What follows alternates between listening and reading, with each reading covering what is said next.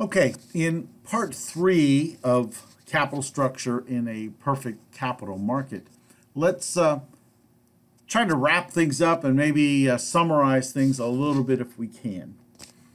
There is a formula that we're going to be addressing from here on out. The value of a company equals the free cash flow divided by the weighted average cost of capital, the cost of financing. One of the assumptions we're going to make is that free cash flows are fixed. So when we change financing, the only thing we could possibly change in the company is this weighted average cost of capital. So if we want to find the optimal capital structure, we need to find that capital structure that will minimize the weighted average cost of capital.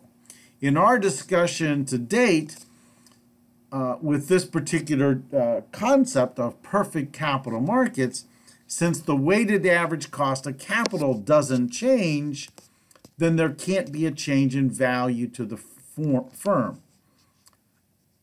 So how else can we look at this? Let's think about beta. Right? Beta sub u, the beta of an unlevered company, equals the beta of a company. Beta sub e is the levered company, and beta sub d is the beta of debt. So unlevered beta is a measure of the risk of the company as if it didn't have any leverage. Again, in our context in this company, that should also be equivalent to the assets beta. So the beta of a levered company should be equal to the beta of an unlevered company plus a premium. It's the premium of the differences between the two betas and the debt equity ratio of the company. If the beta of debt is 0, then this is just the debt equity ratio times the unlevered beta. Again, we could do a little algebra here. It would be 1 plus the debt equity ratio times the beta of the unlevered debt. But again, the basic idea is as you increase debt, you increase the beta of the equity of the company. So here we have a basic formula, right? Equity beta is 0.8. The debt equity ratio is 0.1. We also are assuming here that the debt beta is 0, or the beta of debt is 0. And a company wants to increase its leverage so that the new debt equity ratio will be 0.5. So the question is, what's going to happen to the beta of the equity of the company in this levered context? So we can see the formula here. Beta unlevered, the unlevered beta, 0.73. If you increase the debt level, that's going to change to 1.09. Now, we actually have a spreadsheet or a worksheet that will help us do this. It's called the asset beta worksheet. Here we have the beta 0.8. The debt equity ratio, since it's given to us, is 10%, 0.10. And we want to change that to 0.5. So the beta of this company, the pure play equity beta, is 0.72 or 73. And then when we add our debt to that ratio, we end up with 1.09 as our beta. And obviously the worksheet confirms the calculations from the previous slide. So what happens if the company increases its debt? It increases the beta of its equity. So now let's talk about some basic issues. What happens between leverage and earnings per share, right? We have a company here that has $10 million in EBIT. They have 10 million shares. Stock's trading for $7.50. And it's thinking about changing its capital structure by borrowing $15 million at 8% and using those proceeds to repurchase 2 million shares at that $7.50. So let's think. If they have no debt, right? This is before we do this, right? Since there's no interest, there's no taxes, EBIT is equal to net income. So the earnings, 10 million divided by a million, the earnings per share is $1. Now, if we recapitalize, what happens? 15 million shares at 8%, so our interest is going to be 1.2 million a year. That means our earnings are going to change. They're going to drop to 8.8 million.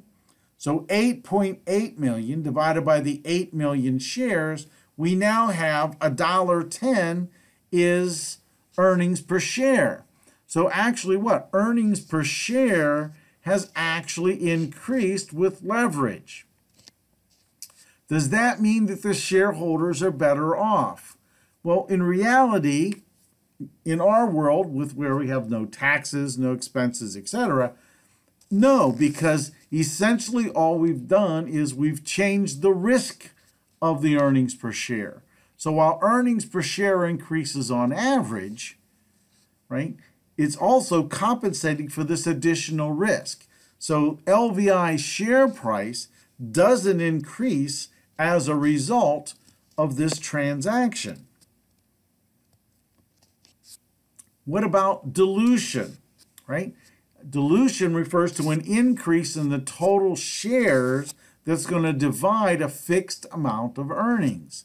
It's sometimes incorrectly argued that issuing equity dilutes existing shareholders' ownership.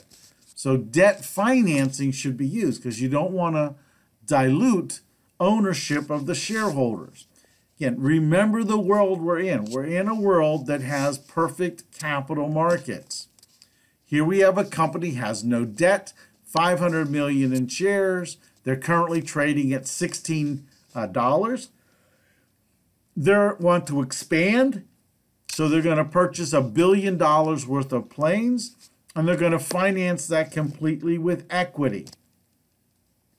So the current value, this is prior to the issue, is $8 billion. Suppose that they sell, again, 62.5 million shares at this $16 price to get that $1 billion that they need. So how is this ultimately going to look? The market value of its assets grows because of the additional $1 billion. The number of shares increases. But even though the shares have increased, the value per share is unchanged, $16 per share. So essentially what we're saying, as long as the firm sells the new shares at a fair price, there's no gain or loss to shareholders associated with the equity issue itself. The issue, right, the change in financing doesn't change value as long as we sell things at fair prices.